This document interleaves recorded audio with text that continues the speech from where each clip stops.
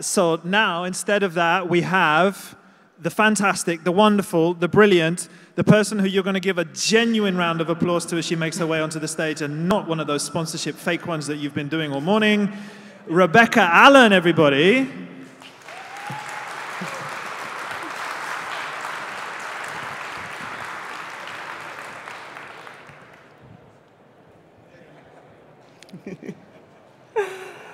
Yeah, I got a haircut. Thank you all for being here, and thank you, CraftConts, for having me, and that wonderful introduction there. My name, as you just saw. We tested this. Maybe it's just a blank screen and not my slides. So I'm going to start until this starts clicking on forwards. I'm going to speak today about taking change and how we can make things that may feel quite big, okay, it's me again, and how we can make it feel small, or maybe a little bit smaller. We'll maybe give it a second and see if the slides are going to come up.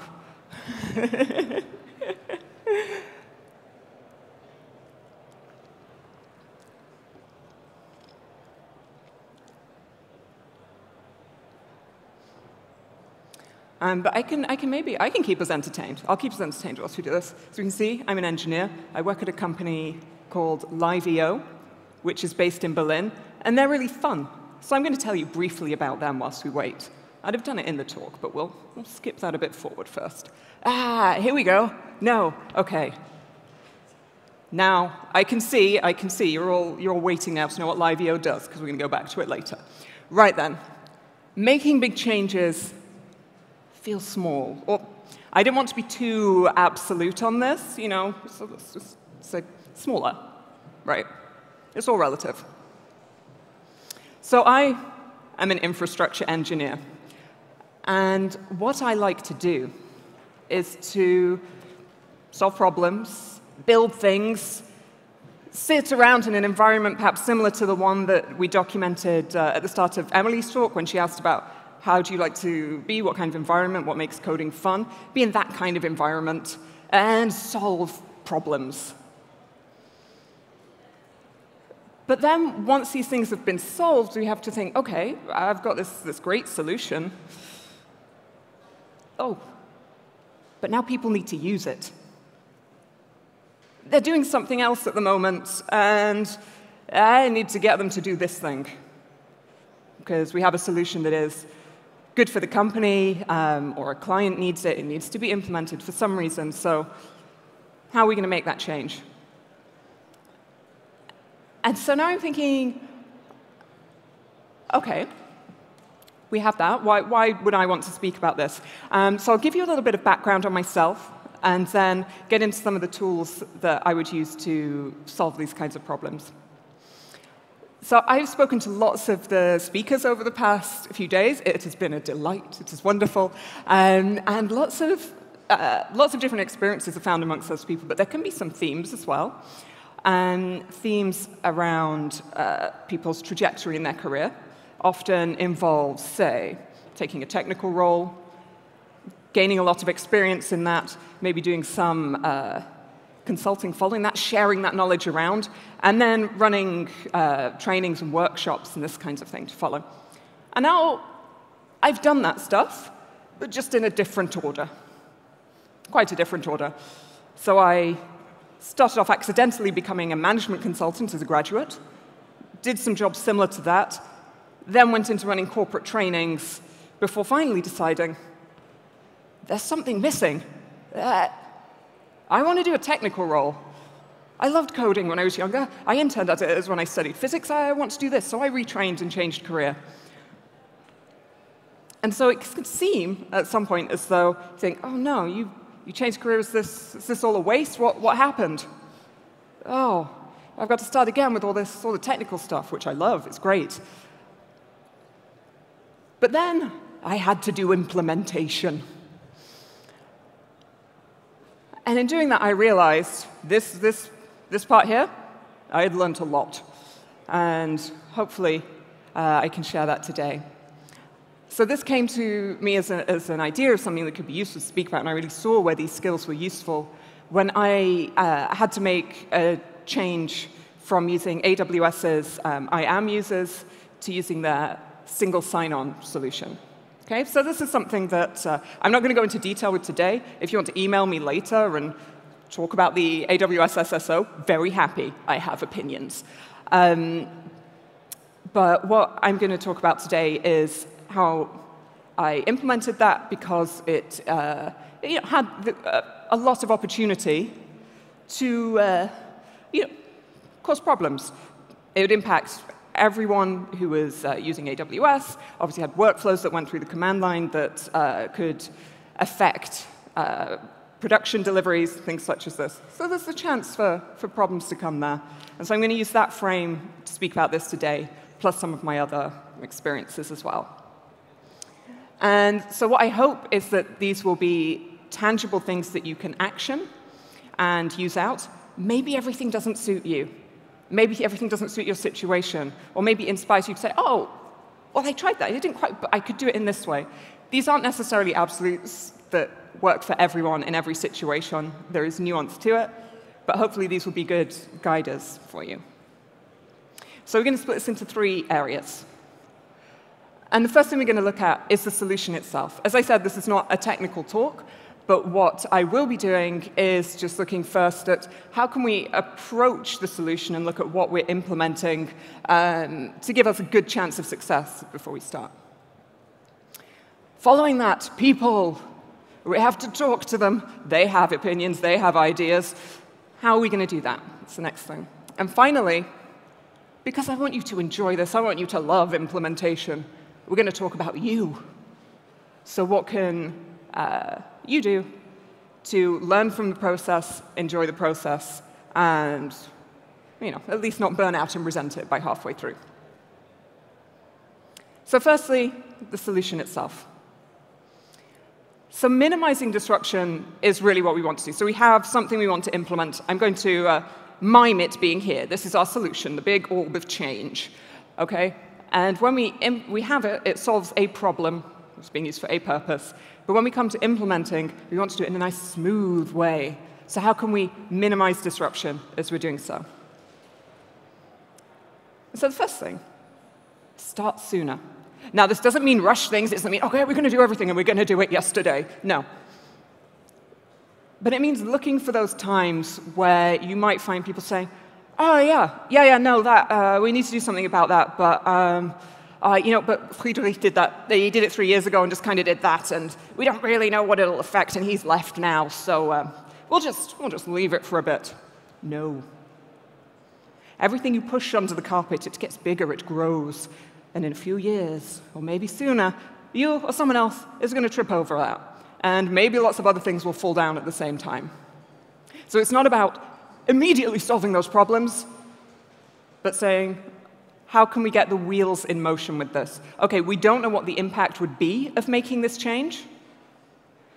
So let's start trying to find that out. What actions can we take to begin moving forward with this? And the next thing is to stage the scope. This is related, in that it's not doing everything immediately, but it's looking at, you have the problem, there's probably lots of parts to it. What needs to be done now, and what can be done in the future? Implementing the single sign-on solution, there was the actual technical aspect of that. We are making this change. People need to change over. How will that impact them and their workflows? What can we do? And there were all some other ideas, because our IAM permissions, we could probably rein them in. We could put in some more best practices around that, and it started to grow and grow. But no, it wasn't about doing all of that at once. What we wanted to do was take the SSO, the first thing, making that change to a single sign-on, and then come back later to look at revising people's permissions. And this is helpful on both sides to split up in this way and stage what you're doing. And firstly, it's the idea that best practice isn't overnight. We're aspiring to it. It is a platonic form out in the distance. And we're trying to get closer and closer to it. We don't have to do it immediately. And when we stage things, what we're doing then is we're giving a break to the users, and we're giving ourselves a break. Because when we're communicating change to people, it's a lot. And the more things we communicate, we think we're being really clear, and it's a great solution, and everyone should do it, and we know why. But they have the other things they're working on. So if we're giving them all of this, like, oh yeah, you need to change how you log in, and also, oh yeah, your permissions might have changed, so you might not even be able to do what you could before. So yeah, that's the thing as well. It's too much for people. So we need to stage the scope and bring that in. And this also helps us, because something I've certainly found with troubleshooting that inevitably comes with change is that you get lots of odd questions. So people come to you and say something, you're like, not really. OK, all right, that's happening. We'll look into it. And usually you troubleshoot with them and find out that actually it's, you are the expert on this, and they obviously don't have that level of knowledge. They've not been working on it, and so they see symptoms that are very different from what you know is the underlying cause. So if you can limit the amount of change, you are immediately reducing the scope for where those errors might come from when you implement it. And if we can do anything to reduce post-change troubleshooting, I think we should go for it. And the final thing with the solution is to be proactive. Yes, let's be positive, let's be proactive. There may be things outside of your usual remit that need taking care of. So you've made the solution, that's great, but maybe that's changing things. Maybe people don't have, for example, the ability to give their teams new IAM permissions now. Perhaps they can't change that. So you're going to need a process in there. You're going to need a way of making that happen. And that might not be your responsibility. And at a startup, it's probably not anybody's responsibility. So if you want to make sure that this will go slowly and make your life easier in the future, be proactive and pick those things up. And maybe there are other people who should be doing it, and you can get them involved, get their time, make sure they're aware early, get that being done. Or maybe sometimes you have to take on a few things yourself at this time, and then in the future work out how that will be managed. But be proactive and make sure it's being picked up, because that stuff doesn't go away. And now we're on to people. Now, this is the big bit, the chunky bit. Now, what I'm going to bring in here are some of my own ideas and experiences and the way that I have, I suppose, categorized them and the way that I would see them. I'm not a psychologist. I think anyone can tell me that. But we have Joseph down here very kindly looked over my slides yesterday, and it has the seal of approval from a wonderful and exceptionally experienced psychologist now to say, at least it's not going to make him completely cringe. So we have that. And so what we want to do with people is we want to get them on board. We have a great thing. We all want to build the company together. We want to implement the solution because we want the company to thrive, not because we want to irritate people or make their lives worse. So, it should be easy to get people on board, right? We need to know our audience. And knowing your audience can mean different things. On the one hand, it could be, say, split by very technical people, we communicate one thing. Not so technical people, we communicate another thing. OK. But I don't want to do it that way today. Today, I want to look at reasons that I think underlie why people might resist change in broad categories, and how we can adapt to that and adapt the message we are giving or the tools we are using based on that. So we will look at ideas of uncertainty, effort, it's a good reason, and the ego, which again, I'm using in a non-technical way. I will go into the details of what I mean by this as we go through. So uncertainty. I don't know how this will impact me. I am resistant to this change because I don't know what this means for me. And this can be one of the slightly easier things to identify, because people are perhaps more likely to be a little more direct with this and say, I don't understand, or be coming with quite obtuse questions that make you kind of realize early on that there's a lack of understanding there. And so what we want to do is, first up, quite simple, explain, right? But we need to do that beforehand, and regularly, and often, and so much more than we think. There's a great quote from a British politician in the 90s that I sadly couldn't find.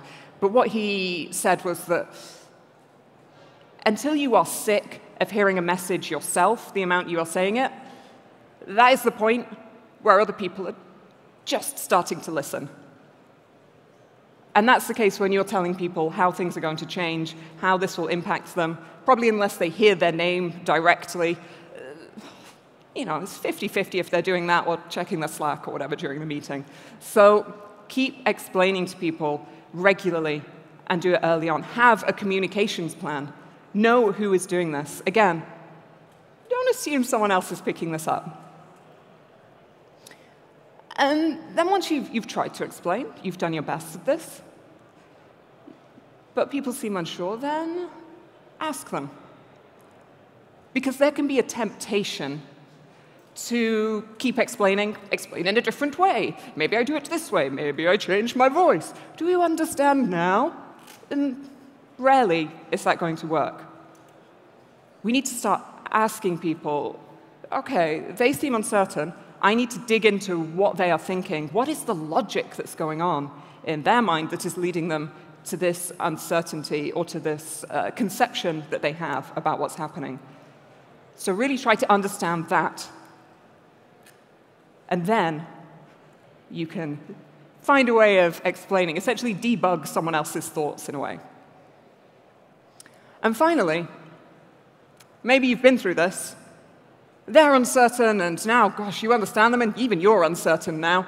Oh, maybe we'd not thought of this. Maybe we don't know what the impact will be in this way. Involve them. Bring them in and collaborate. This is not all on your shoulders when you are implementing change. And as I said before, we have our metaphorical orb of change here. Bring that person in, look into the orb together, and work out how you can solve this. So don't be scared to bring people in. We all want the company to thrive. OK. And now we have effort. I understand this, and this is going to make my life more difficult. Oh, no. Oh, no, people aren't happy. No one wants their life to be more difficult. I don't want my life to be more difficult, no. But how much more difficult? And for how long? It can be easy to have people come to you, these things, say, no, this isn't going to work. I have to do this thing. I don't want to do that thing. No. This doesn't work. I have to do stuff. And it can be easy to say, oh, no, I'm sorry. Oh, I'll think about it. I'll find a way. But what we want to do is to work out what the real impact is there a little more objectively. Sometimes it's going to be small. Oh, I no longer have an IAM user, so I don't have static credentials in the command line anymore. So I gotta do a little command and log in the morning. Oh no, I'm sorry. It's not a big thing though. Of course, look and see. Maybe there are other aspects, other things it's affecting, could make it bigger. But in this case, we're saying this is quite small. And that's because the person who is perhaps taking issue with this is seeing it very much from what they have to do. They're seeing there's some creep to a little more from them. They're saying, OK, not happy with that. So here we need to explain. And this isn't a cop-out. I used the word explain in the previous slide. I mean it in a different way. We want to explain, but explain the context of why they should really be OK with this. So looking on the one side at the current situation and saying, OK, this is why this is not tenable. This is why we can't continue in this way. These are the problems with it. And these are the threats that the company may have if we continue in this way. If it's security, make it really tangible. Find examples of threats that either, brute force attacks that are coming to the company, perhaps it impacts something like that. Or it could be that you find statistics from another company that make it really tangible to say, oh, we're not isolated here. This is real, and we need to think about this. We can't assume, our employees are fine. I'm sure our ex-employees won't use that SSH key that's lying around. Let's not assume that, OK? So let's explain on that side and really make it more real and concrete. And on the other side, then say, the reason we're doing its change is because this is what the future can look like. And I'm not saying we don't have to paint a wonderful utopian picture and treat people as children, but I'm saying, look, this is a problem. This is going to make it better in this way. This reduces the risk in this way. So really stop people seeing this as, I have to put in more effort. And see it as, OK, I have to put in more effort, but oh, wow, I see why. And the next thing are temporary changes. So somebody does have to put in more effort, and not temporary changes, temporary efforts. It's a permanent change. It's a wonderful change. We want it forever. Temporary effort. So there is a big learning curve that people will have to go through. They may need to make time for that. And so here, we should support them. Support people in every way we can. And one of the main things coming through here is when people are coming to you and perhaps having issues with what's happening, not to minimize that, to acknowledge that. And maybe we need to reframe it or give them more information, these kinds of things. But let's not minimize it and say, oh, it's not really, no, you'll be fine. Let's support people. I love documentation. I love it. It's great. It reminds me how I did things. It's helpful.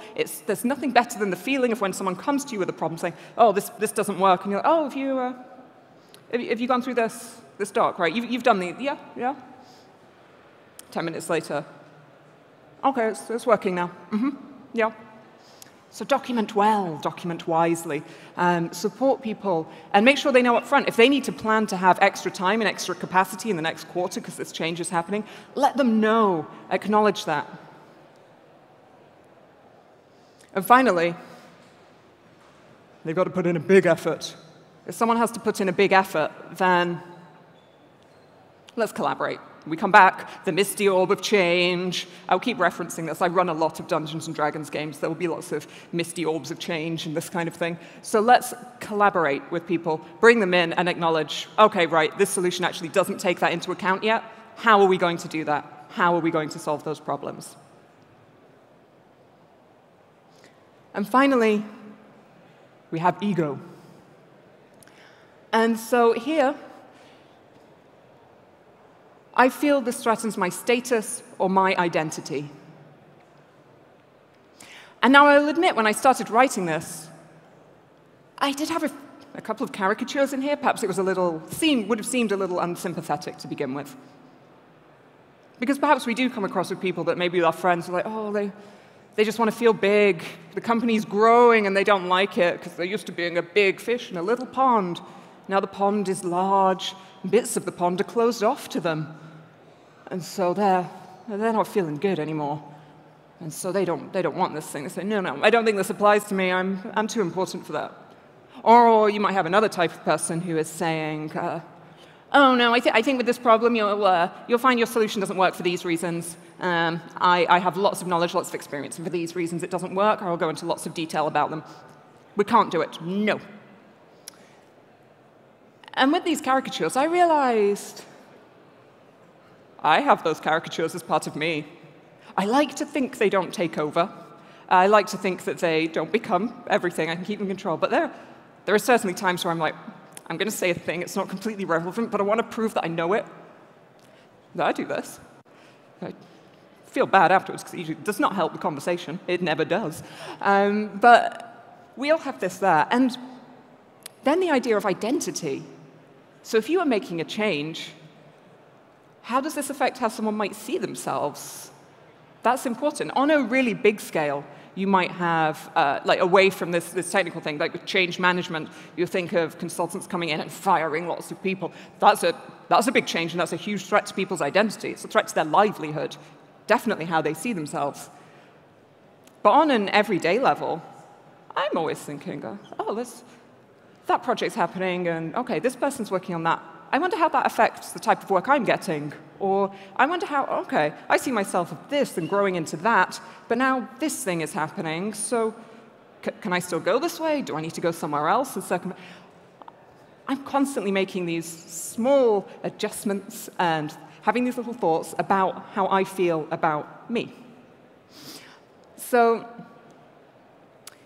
let's have a bit, I've essentially grown this into having a bit more sympathy about the idea of these caricatures I started with. And so the first thing we want to do here is set the tone. So if someone comes to you with negativity, being really blasé, or like, oh, this doesn't apply to me, or this is terrible, it'll never work for these reasons, then you can set the tone. You don't have to match that. And it's really easy, particularly when people are being cynical. We get lots of cheap humor out of being cynical and negative. But if we want to actually move forwards, then we need to not fall into that temptation of getting those cheap laughs and going in that way. Let's set the tone and role model what we want to do. And then involve people. If you have someone in leadership who thinks, this doesn't apply to me, no, I'm too important, show them that they're a leader. If they do this thing, other people will follow. They set, well, everyone sets company culture, but they can lead from the top, and they can influence people so that they don't have to feel as though they're becoming a smaller fish in this growing pond. They don't have to feel that things are closed off. Show them that they can have influence in that way. Give them that identity that they see for themselves. And the same with people who might be very critical in a technical way. They probably have great ideas. They may have seen this a million times before and seen it fail and really, but they're smart. Let's involve them. Say, OK, well, how can we solve these things? We need to do the change. Let's align on this. Let's work together. So set the tone and then involve them so you can give people that identity. Show that you value their intelligence and their ideas. And finally, importantly, get support. Hopefully, when you're doing something, management are supporting you. But maybe they don't know what kind of support you need. I once worked in a job where I started it. I knew I was going to be doing special projects for the CEO of a travel company. And I didn't know what those special projects were going to be. And I also didn't know that when I got in on the first day, that CEO would say to me, OK, here's your special project. Yeah, we want to make the Dutch market better. I got some market research we did. Here, take this market research. I'm going to South Africa for 3 months on holiday. Goodbye. Great. So I'd gone in, and management seemed to support me and say I could do something. But they'd not told anyone. No one knew what I was doing. I'd not met the right people. And what I'd needed in that situation was to have them communicate what level of authority I had, or let people know and expect what I might be doing, or what my role was. And so you might find yourself in a situation where that hasn't been communicated, or where people aren't clear, and they might feel threatened because they don't know why you are doing this, or feel like they're having something forced upon them. Get support and borrow the authority of higher management. Get them to show that they support you and they're happy with you doing these things. It will help.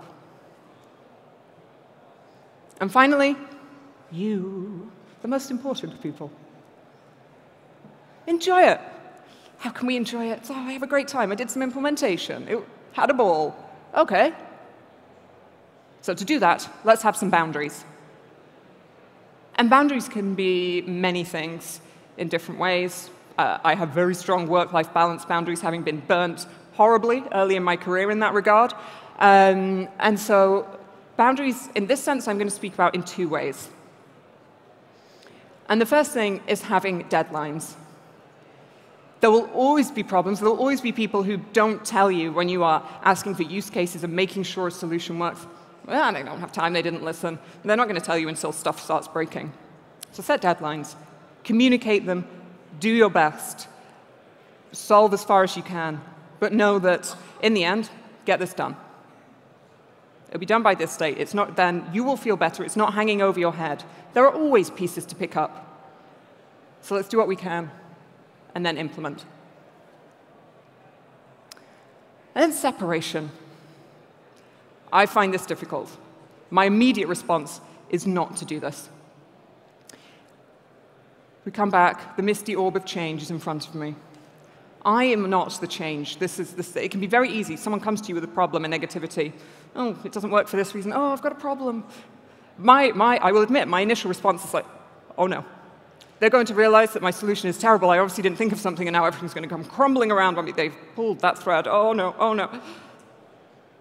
Usually they've just not read the documentation, like 9 times out of 10. Occasionally there's some troubleshooting. But my initial response is not to see the problem or what I'm doing as outside of me, but to identify myself with it.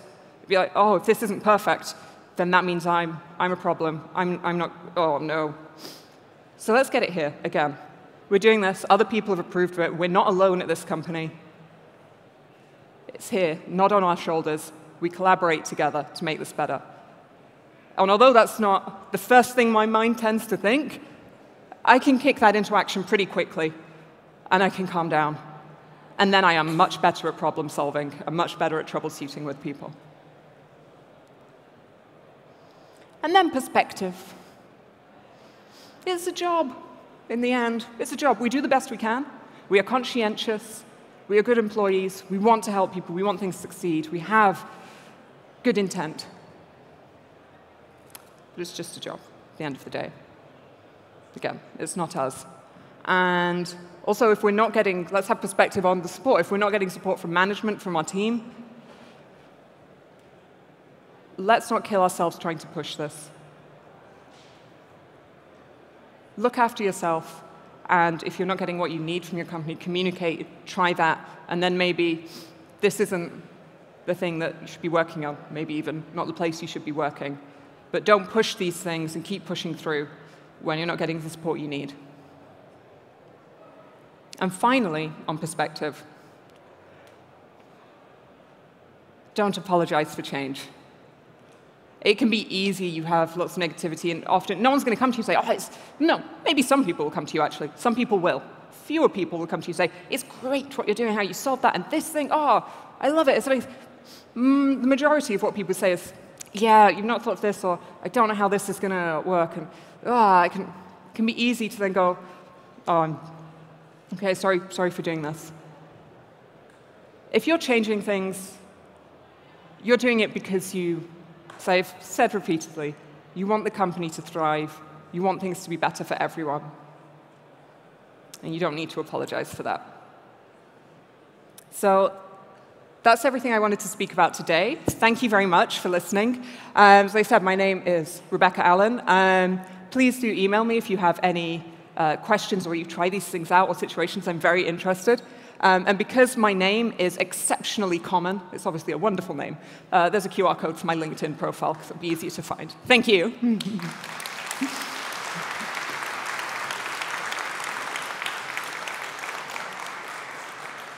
There's nothing wrong with an exceptionally common name. Take it from me. Rebecca, there's your booze, paid for by the speakers. Thank you. We have time, so that means we have time for questions. Do we have questions up here? If not, I have them preloaded on my... Oh, they're here. We can read them. Are you okay to take... We've got just a couple. Yeah? I'll read them, you answer them. Deal? Deal. Why is the focus on making the people to enjoy the processes? Wouldn't it be better to create processes for people? Well, let's look at clarifying some uncertainty then. Enjoy the process is something I wanted to have for you as someone implementing. So I apologize if I didn't make that clear. So in the section of people, I think creating processes that, just to check I'm understanding this, wouldn't it be? Yeah, creating processes that are going to work for people internally for, well, there may be reasons you need to implement things because a client needs it or someone won't solve a contract, won't sign a contract without doing things. That will happen.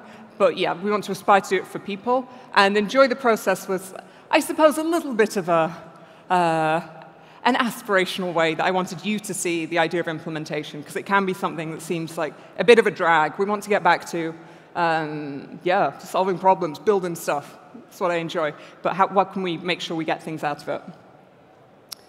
Thank you very much. Do you believe everybody can be led through the change? That's a fun way of putting that.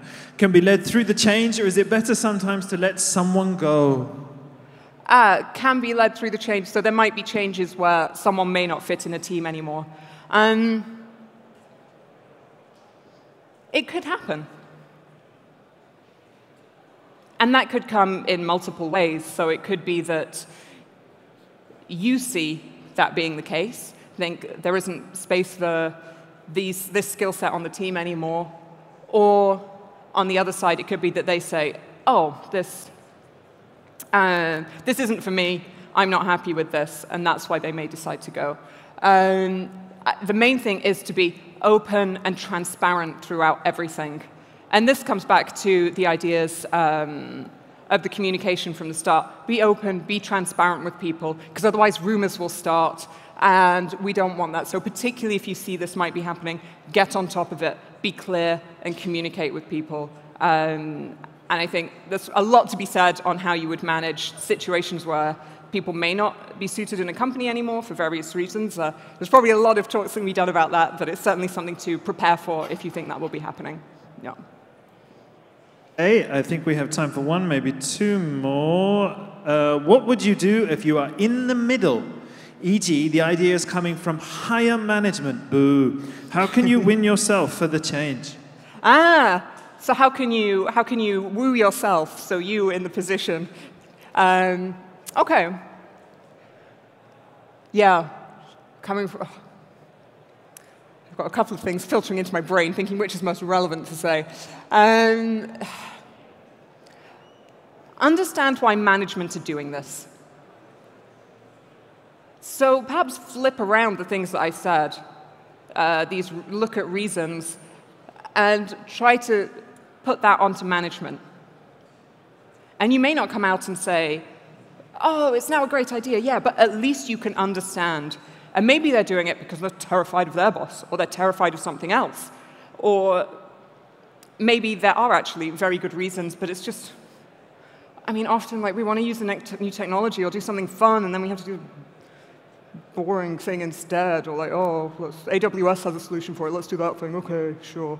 Right? It's not necessarily what we want to do, but we may be able to say, OK, I understand the reasoning. So I think the first thing is to, yeah, understand why higher management is doing that. Get a perspective on them, and then make your decision from there as to how you feel. Yeah. Rebecca, thank you so much. A huge round of applause for Rebecca. Thank you.